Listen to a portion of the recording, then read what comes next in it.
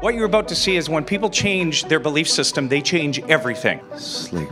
Sleep. Sleep. When you act as if you are already that thing that you want to become, magic happens. The suggestions that I give people on stage are no different than the suggestions you're giving yourself at an unconscious level.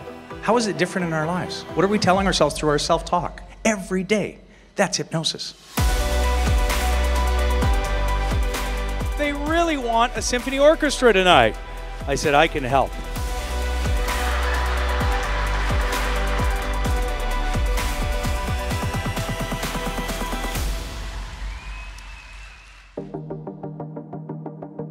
So wouldn't it be amazing to wake up feeling unstoppable? But that's typically not how it works. People wake up, they're feeling drained, they're feeling frustrated, overwhelmed. What hypnosis does in a snap, it gets people to feel good before they've even reached their destination. People remove that self-limiting belief just like that. It's amazing when you act as if you're already the thing that you want to become.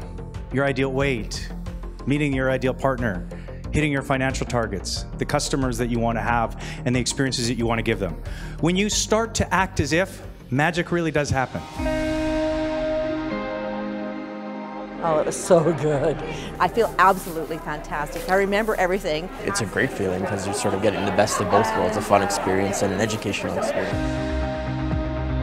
Try, can't, and but.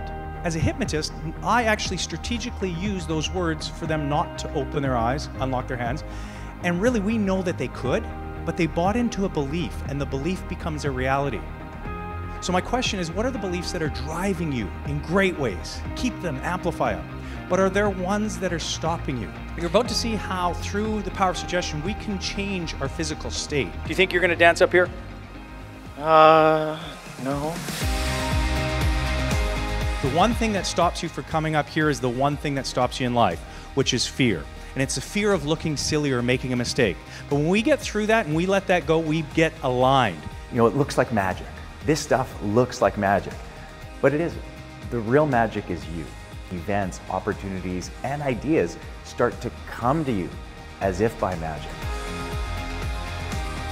Be vulnerable, have fun, and you give permission to other people to do the same. And it's amazing how our productivity increases when we're there.